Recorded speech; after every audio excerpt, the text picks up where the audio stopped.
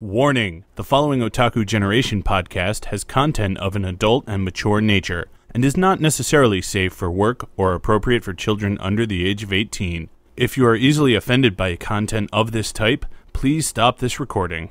Parental discretion is advised. The opinions and viewpoints expressed on Otaku Generation are those of the cast and crew and the individuals that express them, and are not necessarily associated with the sponsors or guests of the show. Otaku Generation is a Red Apple production, which is solely responsible for its content. All impressions are poorly impersonated, and please, for the love of God, don't try this at home. Hi there, this is Vic Mignogna, anime voice actor for shows like Edward Elric in Full Metal Alchemist, Dark Mousy D and Angel, Broly in Dragon Ball Z, and lots of others. And guess where you are? You're listening to the one and only Otaku Generation. What's Reach? What's Bank? Well, you know who to thank. It's Ellen and the boys, so let's all make some noise. The acting never gets old. It rocks me to my duck hole.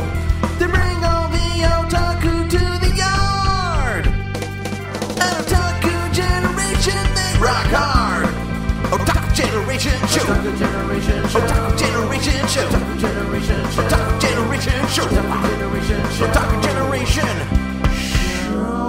Welcome to show 956. Hi, hello, everyone. I am Alan. I am Matt. And I am Paul. All right, so we are doing the season review stuff again. So a couple little bits of business. 2 Blue Sky accounts, 3 Blue Sky accounts, if you care. There's OG Networks, there is Otaku Generation, and one for Kyle and Luke. As soon as I can kind of tie up some automation to them, I'll start posting out notifications out there as maybe an option alternative to maybe X or Twitter or whatever it's called today. I made a custom feed for all the shows, so if you just want to follow the custom feed. Okay, so that being said, one more thing, a new Kyle and Luke show came out. We're going to rush right into our topics this week. So to start us off, probably not the strongest of candidates, but what do we got, Matt? Okay, this is part 1 of our 2023 fall season, episode 1 impressions. We promise no review, no critique, just impressions. First up on our list of 7 titles we'll be covering in this podcast is Ojo to Banken-kun, or A Girl and Her Guard Dog. This is based off the 2018 manga series by Hatsuhara, ran for 9 volumes and is still ongoing, and it got picked up for an anime recently. And this is a romance, and it's not just a romance, it's a sort of mentor romance, which is a specific type of romance shows that we've started noticing. Basically, you have a girl and some sort of mentor figure who is thankfully not related to her by blood, and their romance sort of grows out of him being a steadfast presence in her life and her sort of becoming enamored of him. And in this case, the gimmick is that this girl is an orphan who is adopted by a Yakuza boss, and at a very young age she was basically foisted off on this subordinate Yakuza to take care of her and oversee her upbringing. And now she's finally old enough to head off to high school, and she announces her intention of going to a high school that is far away from her home neighborhood because she has been shunned by all the little girls and boys at her previous school because they know that she's the granddaughter of a mafia leader, and they're just like, stay away from her. Bad news. Don't get messed up with the Yakuza. It'll all end in tears. So she grew up very lonely, very socially awkward, and this is her, big stab at breaking out and becoming a normal person. And of course, her guard dog won't let her get that far. He bribes the school to enroll him as a fellow student so he can keep an eye on her welfare. Arg. And that is the scenario for in which a romance starts to develop. Well, so this is, I would put this in the TV tropes category of wife husbandry. We've seen a few of those, and it is all about sort of the inappropriateness of the fantasy. And that this one is, I think, a particularly unwatchable example of the genre because it's slightly more realistically drawn in terms of just like how the guy is creepy and possessing. It's like textbook manipulation, but then halfway through they try to turn it into a wacky comedy. Kind of like Full Metal Panic.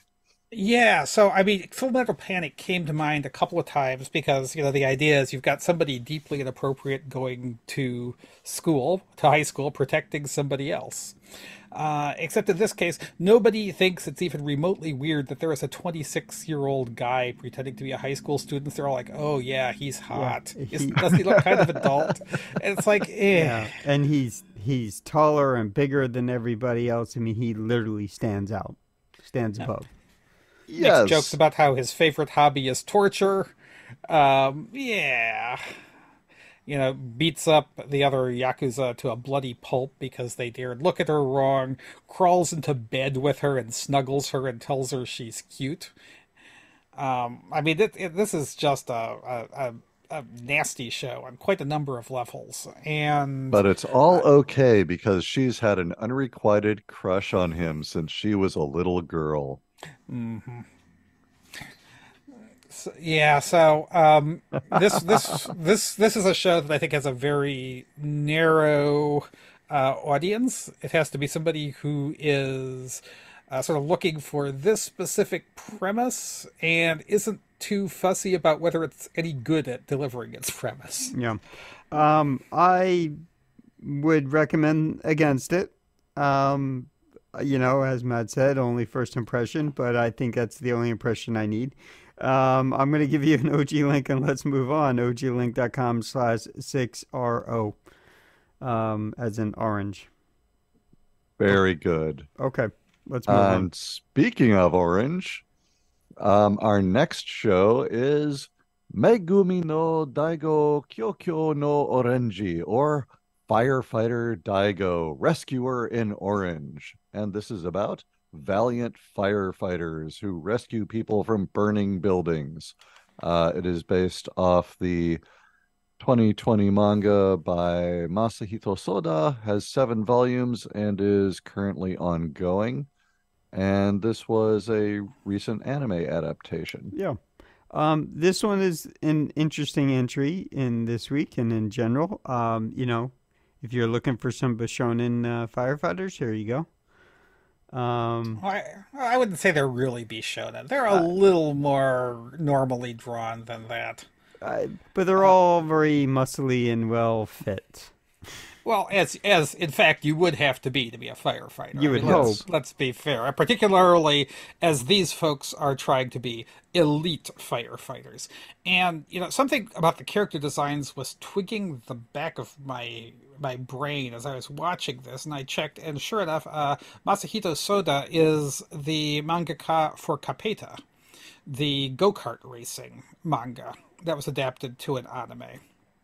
It is, which I was a huge fan of. I mean, I just really enjoyed that. I had its flaws, but I think it was a really good series. And that's kind of ironic, given that we have a number of other motorsports anime coming up this season, not by Masahito Soda. So he is branching out a little more to what is much like Capeta. This series is trying to be very grounded.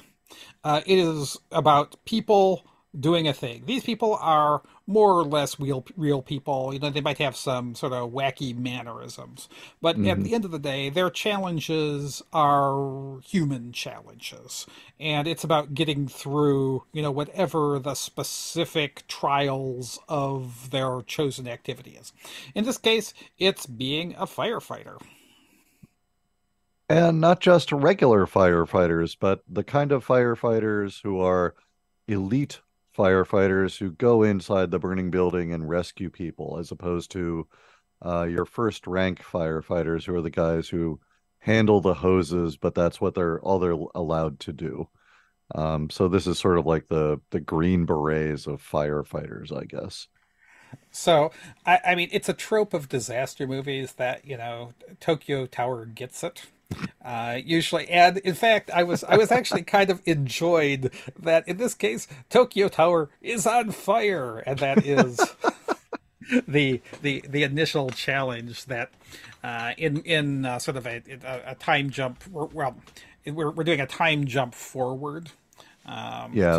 This is some exciting scenes from our protagonists' futures, but here they are back when they are lowly, scrubs in a training program. Will they make it past the test?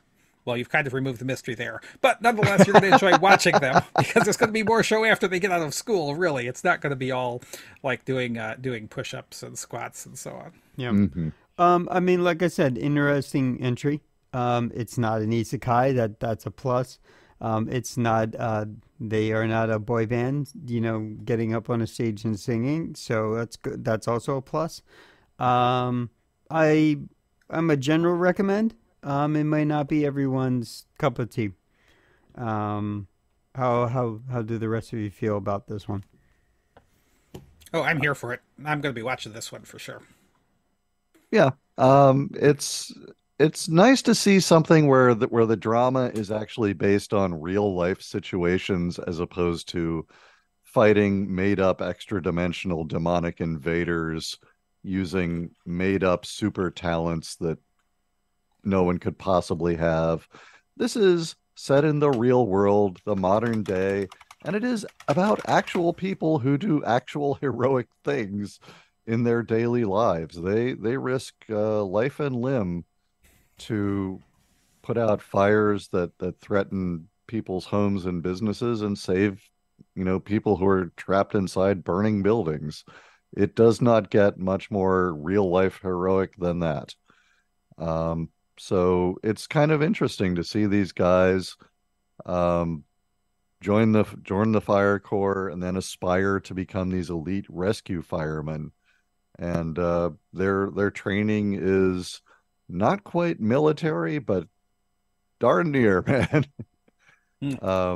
They have to master not just extreme physical fitness, but they have to learn a lot of advanced and kind of esoteric techniques of like, well, how exactly do you pull people out of like burning and collapsing buildings, saving their lives without getting killed yourself? And I mean, yeah, it follows like a lot of the shonen cliches about how it's not just, size and strength. It's about guts and determination. Like they make a big point of showing how like there is actually a woman in their training cadre, and she's like one of the last people to drop out of an endurance test just because she's got guts. She's got willpower.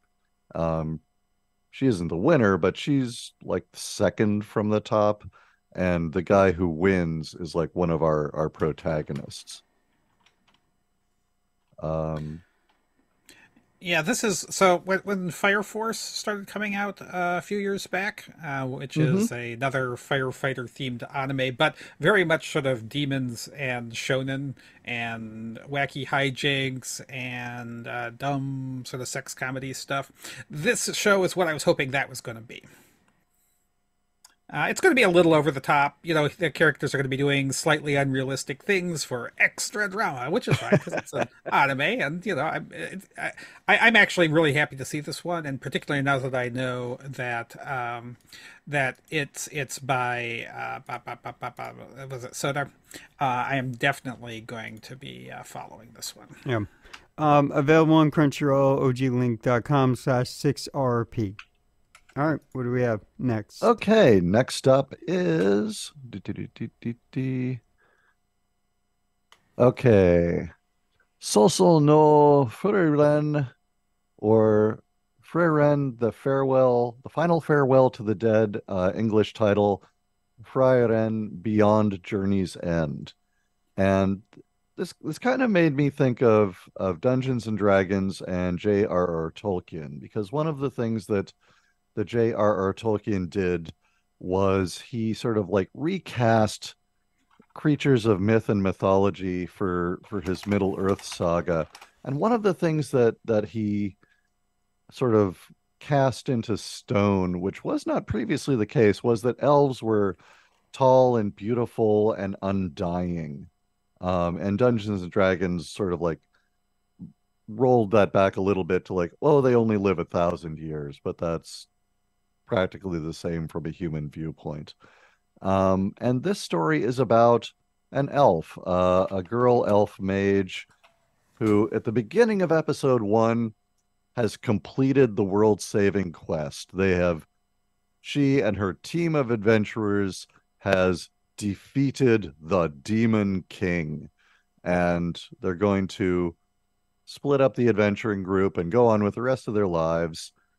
And there's a very sentimental thing where just before they split up, the semi-century meteor shower happens, and they sit in a field and they watch the meteor shower, and the elf girl just sort of casually comments that, oh, you can't really see it very well from inside the city like this.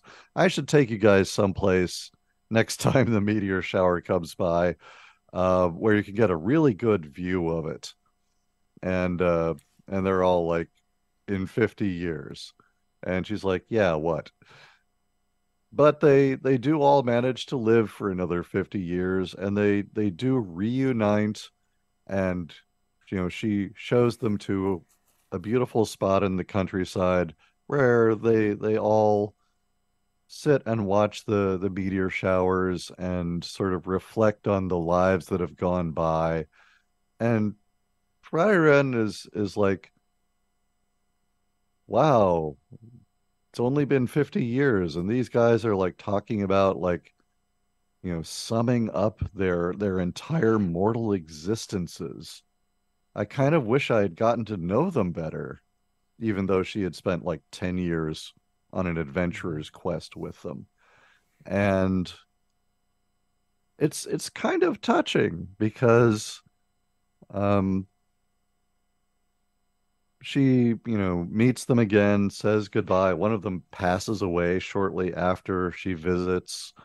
And so she heads back off into the wilderness to explore nature and find new spells and new magical ingredients and whatever mages do in their spare time. And the next time she stops by the town, which is what, like 10, 20 years later, something like that. Yep.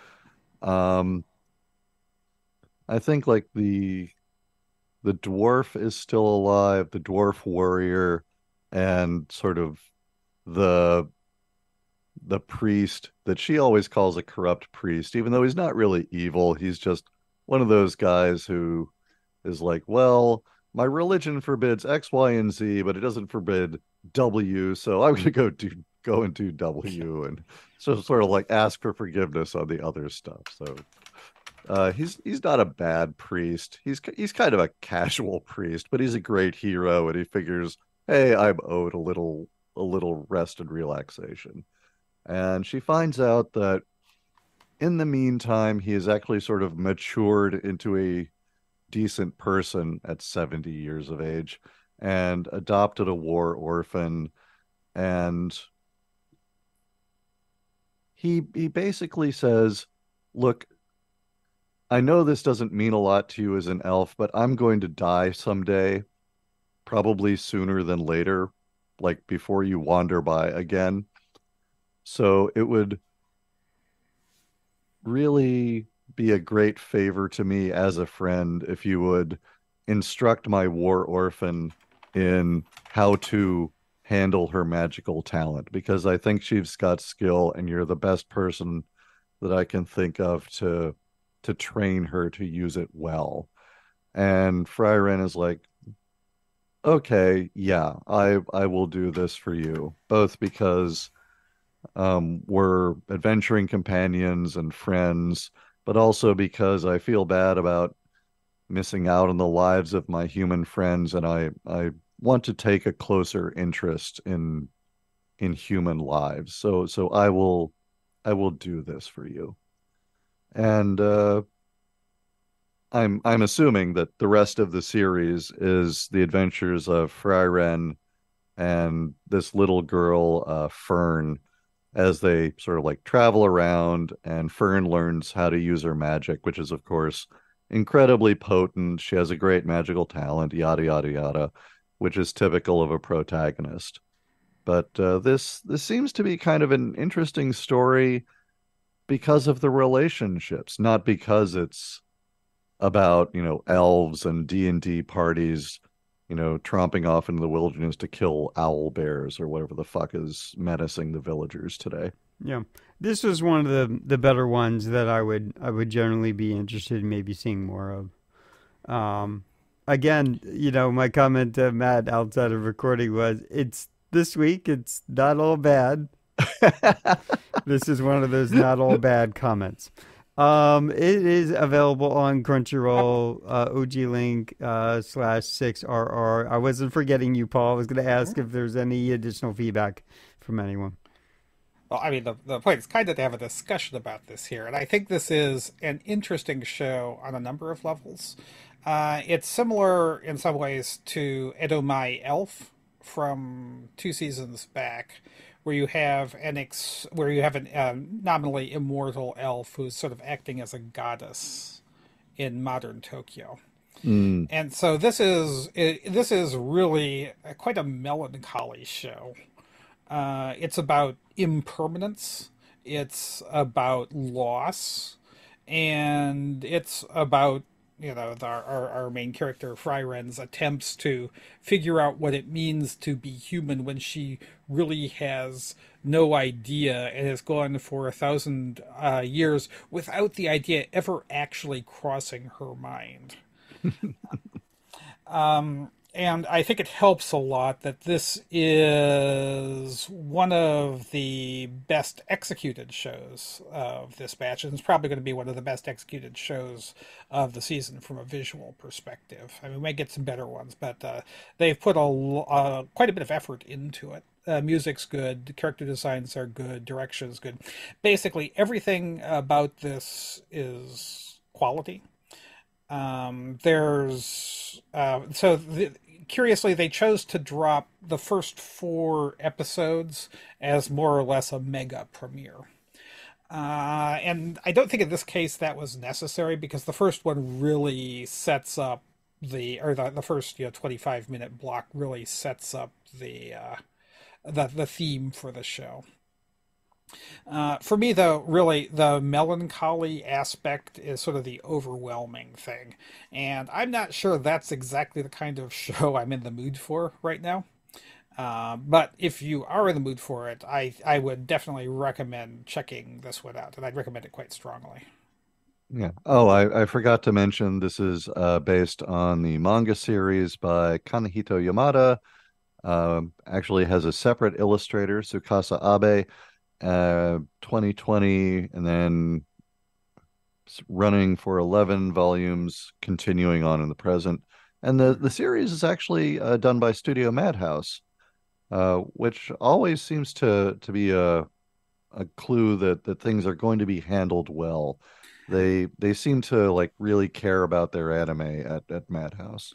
They had some kind of mediocre stretches in there in sort of the late 2010s, but they've definitely sort of slowed their output, but they've bounded back in the past since the pandemic. Not always to good success, but I think this one is definitely a callback to some of their great older series. Yeah. Okay, let's move along. What do we have next? Okay, so next on our list is MF Ghost. Again, this is based on a manga, this time by Shuichi Shigeno. 2017 to the present, runs for 17 volumes. Holy cow. And this is a car racing anime, but it's like all car racing animes. You can't just animate car racing all the time and hope to keep people interested. You got to have characters. Well, And I don't know. Their predecessor thought that, but the show thought differently a little bit about it.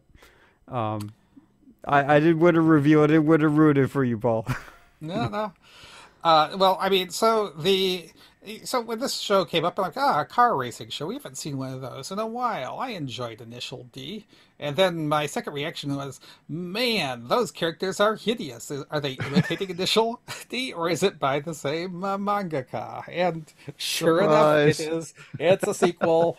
Indeed, Shuichi Shigeno is the creator of Initial D, and this is the new generation. Our characters have a few ties to some of the characters. I don't think any of the original characters have showed up on screen yet. But Yeah. The cars look good. That's Yeah. where I leave Well, it. I the mean, if Initial D was your thing, I'm sure this will continue to be your thing. yeah. Um, One of the interesting things about this is that this is sort of set in the near future, I guess, because um, the premise of this show is that, well, everybody else in the world has electric cars, and this is sort of the retro gasoline powered street racing league, which are the only people in the world who still have gasoline powered cars or something like that.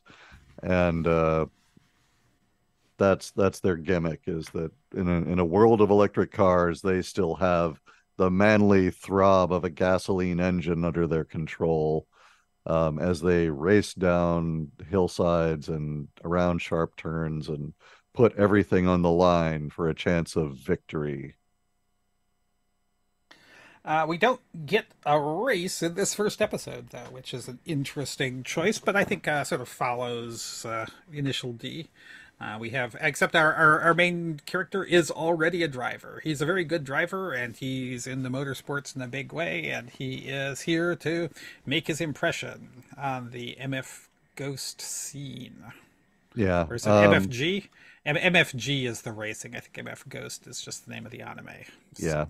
So, Yeah, the backstory is that he's like half English, half Japanese, and of course he speaks fluent Japanese because his mother taught it to him, even though he pretty much grew up in England. So he's kind of this weird hybrid of a fish out of water, uh, who looks pretty Japanese and speaks Japanese and fits in pretty well. yeah, so I this gave me so there is like this there's a certain I mean this is Initial D isn't exactly an exciting show. It's sort of slow paced and pedestrian, but it just keeps delivering that really, really well in my mind. I mean, like, I enjoy the pace of Initial D a lot. Sort of the slow, those shots where people are just standing around by the racetracks waiting for the cars to come on a summer night on a mountain pass with the cicadas chirping. There's a very much a sense of place to that anime. Then there's always like some angle to the races to add that little bit of interest, and always, what's the danger, what's interesting about this turn, oh, the weather's different, oh, the tires are giving out. And so it does a really good job of sort of motivating sort of details about the sport, which is the nominal topic, into drama, not necessarily with like perfect fidelity to what this means in real life, but with an eye towards what it makes to do an exciting but not too exciting story, right? This is just a nice sort of comfortable series.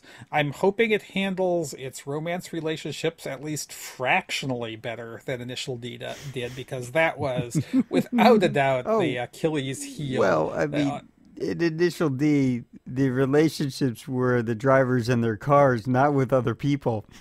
no. The problem is they added romance in, and Right. I went back a couple years ago and tried to rewatch Initial D, and I had to just skip through the romance episodes. I just could not take it, I'm afraid.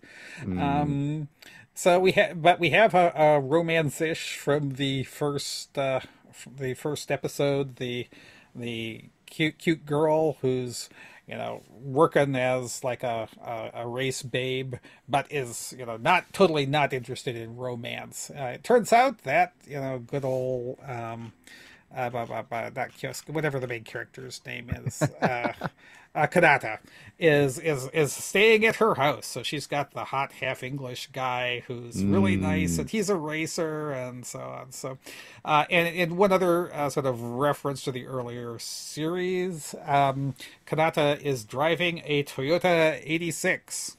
In reference to the AE86, which was the auto frame of that was of the Fujiwara Tofu car in the original Initial D series.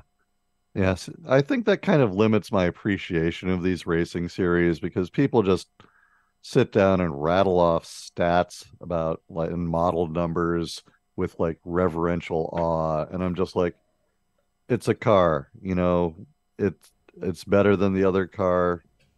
Okay, great. But it's the initial show didn't appeal to me for a whole lot of reasons. One, I didn't immediately have a PS2, and when I did, I didn't play the racing game that often. So there's that. I had a bunch of friends who were big into their cars and presumed to imagine themselves as racing, basically car racers. And, they were in a position to use their first time having a job with any real money and buy their sort of fancy, speedy cars. And so this, appealed to them, and they bonded and they lived near each other. And so this was a thing for them. And every time I visited, I heard nothing but this a lot. So, it was what it was, and it didn't appeal to me, but I recognized that it appealed to others. So, yeah, I don't know. I wasn't in any of it, and it doesn't naturally appeal to me. But, appeals to Paul, so that's good. It is available on Crunchyroll. oglink.com/6rs if you're interested. Okay. What else? So next we venture back into the fantasy realm for this mouthful of a title. Bokensha ni naritai to miyako ni deitate musume ega ranku ni naneta, or My Daughter Left the Nest and Returned an S-Rank Adventurer. And as you may guess, this is based off a novel series, which was then made into a light novel series, which was then made into a manga, which is now made into an anime. But the surprising thing here is that it is not absolutely as shit as this title would lead you to believe. It does not have any game interfaces. It does not have people talking about their levels. It's not an isekai. What we do have is sort of a formal guild structure that does not reflect anything in a human society. Yeah. And the reference to S rank, A rank, and so on. Other than that, though, they've mostly left that stuff out, which is a nice variation. Yeah, this is one of the it's not so bad comment, right? This is one of those, for me at least, one of the three, not four. Probably Paul, it's probably four. For me, it's three. This was at least this is where I started my watch, right? Because its actual name in not in English. It starts with a B. So anyhow, that being the point, is this wasn't so bad. I fairly, for the most part, I enjoyed watching this. Yeah, so what do we got, Matt? What's the plot here? Okay, we've got a fantasy world. You've got the Adventurers Guild, and our what seems like our protagonist is a retired adventurer, Belgrieve, aka Belgrieve the Red Ogre, who used to be a mighty adventurer until one sad day a dire wolf managed to gnaw off his right foot during a battle, and ever since then he's been invalided out of the adventuring game. So he went off and he sort of went into forced retirement, lived in a cabin on the mountainside, and basically just sustained his life there, doing tasks for the local farmers, defending the village as necessary, training children and, survival in the forest and that sort of thing. And then one day, while he's gathering like herbs or something in the forest, he discovers a foundling baby. And it's not a case of somebody left their baby here while they were out gathering herbs themselves. It was, no, we are abandoning this baby we cannot take care of in a baby hamper with good luck charms to hopefully prevent it from being eaten by wolves before somebody finds it and takes care of it.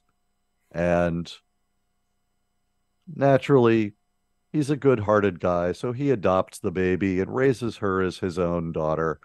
And she turns out to be, very Genki and virtuous and energetic and ambitious. And when she comes of age, with all of her father's training, she sets off for the big city to join the Adventurers Guild and follow in his footsteps to earn glory and do good. And she does. She goes off and she does pretty well at the adventuring gig. She gets to the point where she's actually an S-rank adventurer with a team of her own. I'm not really well versed on what the ranks of adventurers are, but the way the story treats it, an S rank is pretty good, if not the top.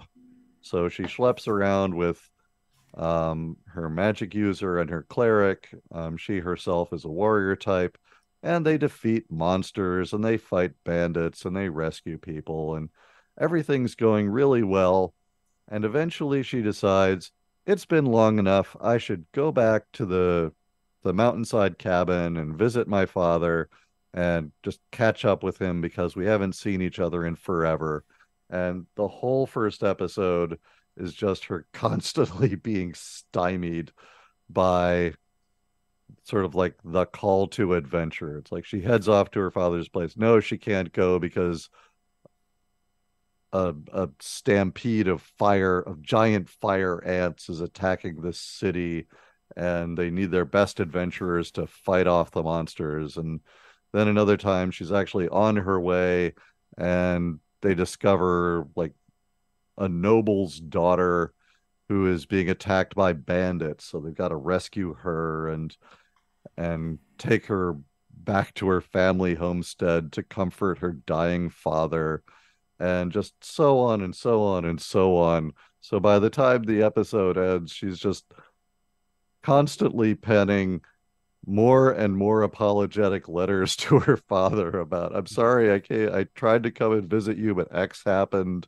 I'm going to see if I can arrange vacation days real soon now, I promise, and come visit you. I really miss you.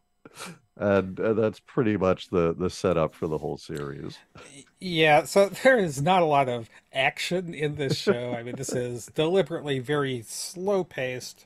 It's meant to be very cozy, and all of these sort of wacky fantasy attacks of giant ants and so on that Angeline has to deal with are clearly meant to be sort of a not particularly subtle metaphor for people who feel a lot of obligation about their jobs and just are kind of put down by slightly exploitative employers and can never actually get what they want out of life. But the other side of it is, it looks as if this is going to be a series about her having a very nice relationship with her father. And this is a nice show, as near as I can tell from this first episode. Yeah, it seems like a nice show, and I'm curious to watch more of it to see, does she ever finally get to like reunite with her father? And I'm assuming that since they gave him so much development in the first episode, that he's going to join up with her, and then they go adventuring. Oh, I hope not.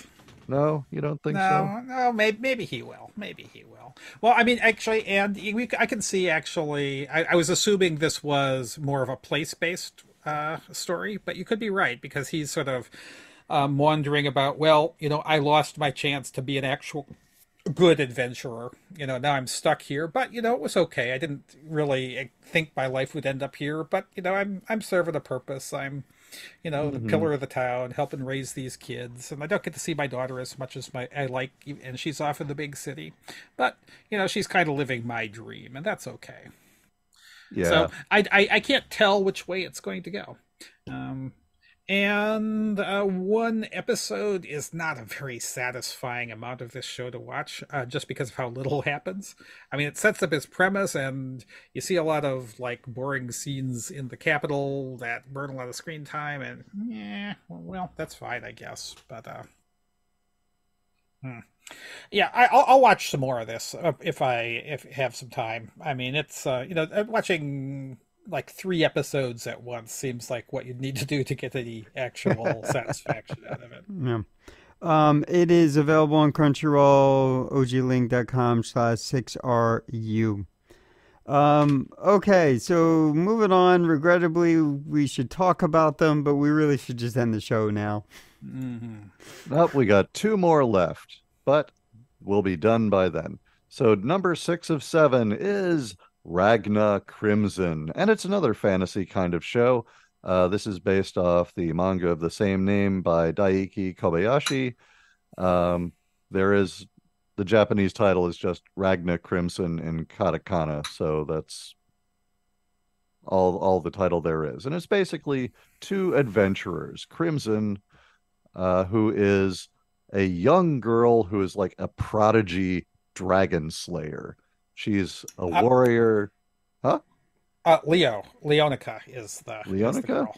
Yeah, I think okay. Crimson is a character who shows up later. I think she was the one in the final end of the show. Yeah, Leo is the other one. Yeah. And her companion Ragna, who is basically a drip and not really good at anything, despite being a warrior himself. And he's basically there to honestly be Leonica's squire.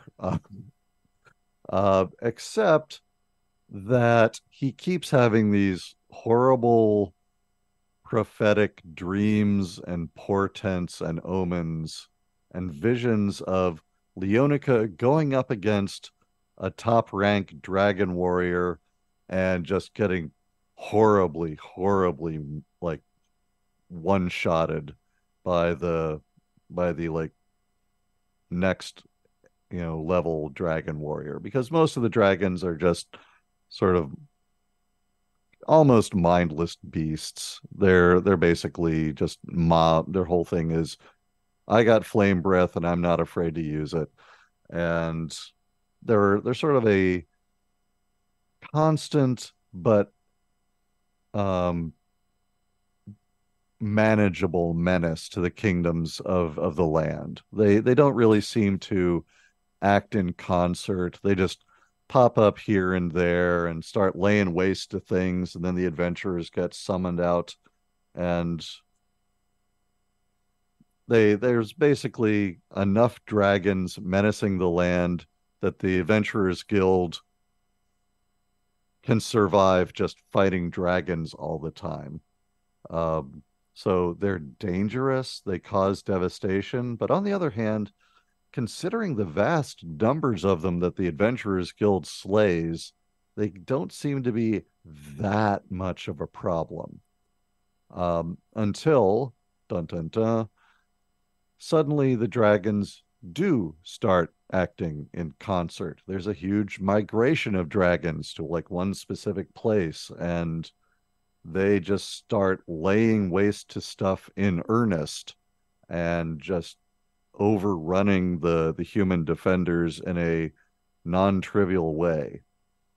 And all of a sudden, the tough but kind of idyllic existence of the dragon slaying guild adventurers is sort of anteed up to the point where it's like, these dragons are now a serious major threat to not just a village here and there, but now the whole kingdom, and maybe many of the kingdoms. And Ragnar's visions of Leonica getting killed by dragons now start to seem a lot more plausible and not just, fretting and worrying fantasies, but they start to seem like, yeah, this is actually a true prophecy. And holy crap, my beloved Leonica is going to get herself killed fighting dragons. What the fuck do I do about that? Holy crap, holy crap, holy crap. And Ragnar basically just starts getting more and more stressed out as the adventures go on. Leonica, goes out, kills a dragon, goes out, kills a dragon, and Ragnar just gets more and more worried every time she does. And then when news of a great dragon migration shows up, and holy crap, dragons have destroyed this entire city over in the next kingdom, it really starts to get very, very worrisome, almost to the point of panic. And that's where the big drama of the episode springs from. Yeah, so we have a show which is indeed a straight up fantasy. It has the nominal sort of guild tropes, though, as noted, pared down to a guild that just fights dragons, which is a bit of a novelty. I mean, it's an entire economy based on slaying dragons, and the big worry when the dragons go and start attacking the other city is, man, how are we going to eat without dragons to slay? So the show is not the one to turn to for sort of deep economic analysis, or in fact much of anything. It is, however, if you are in the mood for an age gap romance, this show has a pretty, not as icky as the last episode iteration of that, where Ragnar, it's unclear how he is. He's definitely at least 18, I'd say, is just besotted with this 12-year-old and bathes her and cuts her hair and is just more or less obsessed with her until we get to the twist in this episode, which I guess we won't spoil, but is utterly predictable by when you look at the character designs. I mean, it was from the very first moment. It was so obvious what was happening, but that was fine. And I found the first half of this, because this is a double-length premiere, I found the first half of this utterly excruciating to watch in just its insipidity, its predictability, its awful protagonists, and art's not the worst except for like the character designs, like Leo, her face ain't right, man.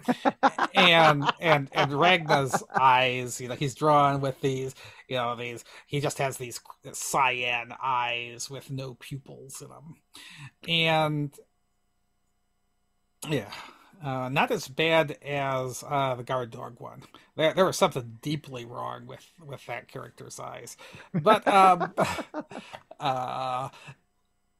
the second half of this show, I did not hate as much. So, and I think, I gotta say, they probably made a good call to do this double length, because the first was just completely pointless. You could have cut most of it out.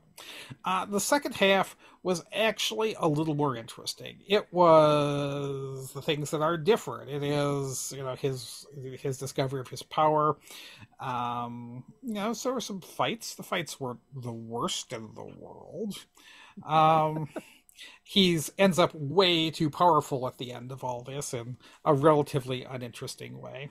But, it's a dark fantasy.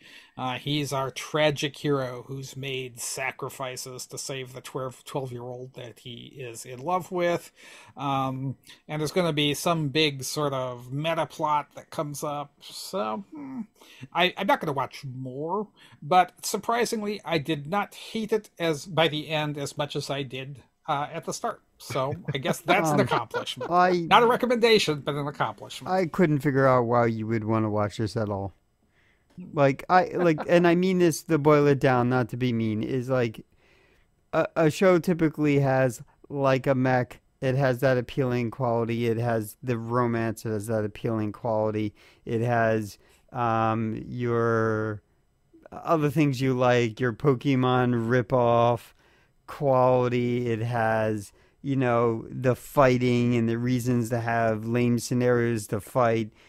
This doesn't have any of that quality that are strong enough for me to like have any reason to want to understand why I would want to watch it. Again, for some people, the isekai and the card game thing and stuck in a video game thing is appealing.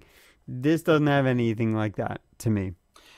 Well, I mean, I can see. I mean, to play devil's advocate here, I mean, I'm not particularly enchanted by it, but the way they ended up setting up their mystery was reasonable. I mean, there's like, ooh, how is this going to play out? What's the real story here? Who are these characters? What are their links with each other? And now that, fate is broken, how is it going to play out? I mean, I don't like the characters. I don't like the world. I don't like the muddy red crimson filters that they lay across every fight scene. But no, I can see why someone would want this or would watch this if they were looking for a non-isekai dark fantasy series. Not a great entry, but an adequate one. Yeah. All right. Well, if you are interested, it's available on High Dive, oglink.com/6rv. All right, moving on to one. All right, more. Our final show of the episode, Saiken Gakuin no Maken Tsukai, or the Demon Sword Master of Excalibur Academy, which is an anime adapted from a light novel, which was then adapted into a manga and finally into an anime. And there you have it, folks. That is the end of this episode. Our season impressions for fall 2023. Again, this is one of those shows that starts off with the end of the previous great age, because everything that happens in this show is actually sort of like after the fall, because the premise is 1,000 years ago, the six lords of evil were, laying waste to the kingdoms of humanity and getting ready to conquer the entire land when they were opposed finally by the six great heroes. And the six great heroes were victorious and they killed all of the Dark Lords except for one, because the forces of evil realized that if all of the Dark Lords, fought the great heroes and they all lost, then that would be game over for the forces of darkness. So they said, okay, the last surviving Dark Lord, you are ordered to stop fighting the great heroes, and you are going to go into suspended animation or get reborn or something or another in 1,000 years. And once you revive, you will regain your unholy power, draw all the forces of darkness to you, create a terrible army of wickedness, and you will conquer the human lands just as the original plan was, but we'll just kick it down the road 1,000 years. And that's where we pick up the story, because in the present day, humanity has forgotten all about the six Dark Lords. They've forgotten all about the ancient war. They've developed technology, and they're just sort of puttering around dealing with their present day monsters, these things called voids. And a pair of explorers stumble across the tomb of the last Dark Lord. And it has been 1,000 years, and he does wake up, and he frees himself to wreak a horrible vengeance on the unsuspecting human world, except that he's not exactly the great Dark Lord anymore. As part of the resurrection, he is resurrected as his 10-year-old human self before he became the terrible Dark Lord for the forces of evil. And he's still got some of his sorcery and some of his abilities, but not all of them. And he's sort of like well, this is going to be kind of a stumbling block in the road to global domination. Uh, Plus, as a 10-year-old boy, he thinks that the girl who rescued him or broke him out of his imprisonment is really, really hot, as is her co-scout, another 16-year-old girl in a short-skirted, cute uniform. So, on the one hand, he's splatting void monsters who inconvenience him, but on the other hand, he's really got the hots for these girls. Roselia Ray Crystalia is her full name, I guess, and I guess. what's her face. So that's sort of the gimmick, is that yes, he's the terrible Dark Lord who's here to conquer the world, and he's also a 10-year-old boy with all that entails. Yeah, and of course the girls are constantly mashing his face into their boobs or flashing him and making jokes about what a perv he is. And oh no, we're just joking because you're only 10 and you can't be a perv when you're 10. So this is yet another of a grim little subgenre we've been seeing a lot of, where super powerful asshole from a past fantasy age is reincarnated as a much younger asshole in a much later fantasy age in the same world. Where nobody knows about his magic, but he's still super powerful. He still super knows everything, except he has to cooperate with hot girls to get things done. Yeah. He never had to cooperate with the hot girls before. Yeah. Available on High Dive, the network for winners, oglink.com/6rw. See, I'm not a fan. Okay, in case it wasn't clear, this series is a sack of shit. I mean, this is terrible. Just absolutely god-awful. I cringed every moment it was on the screen. I hated it. Yeah. And we talked way too much about it.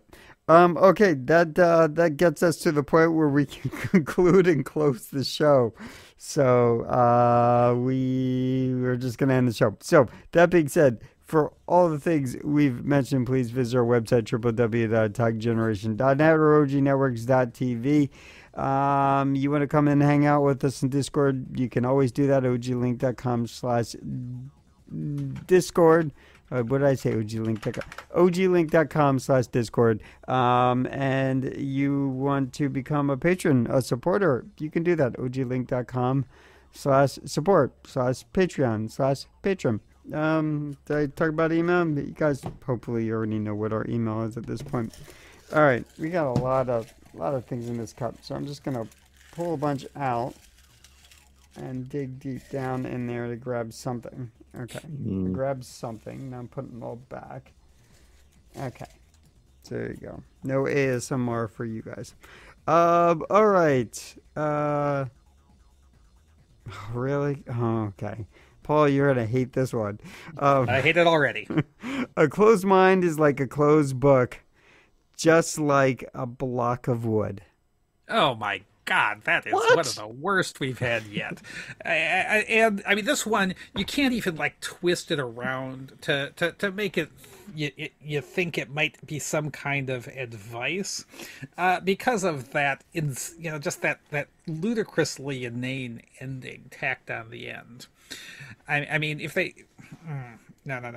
This is so, and it's present tense, right? I mean, the present tense is the original sin of Not a Fortune, and as such, there is no doubt that this is not a fortune. Yep, he spoke the truth. All right, well, thank you, everyone. This week we will be checking down the line of the seasonal reviews. Paul, you had said something like 50 are coming at us, so that leaves us 43 remaining. Yeah, no, I think my last count was only 48. Oh, okay. So we got 41 left. Yeah, so we're almost there. Oh, well, that's all right then. Yeah, there'll be. Probably won't be much interruption, but we'll by the time we get done, it'll be turkey time. So. Yeah. All right. Well, that's where we're at, people. That's what you can look forward to. Hopefully, the list of options are better next week. But that being said, we'll see you then. Have a good one.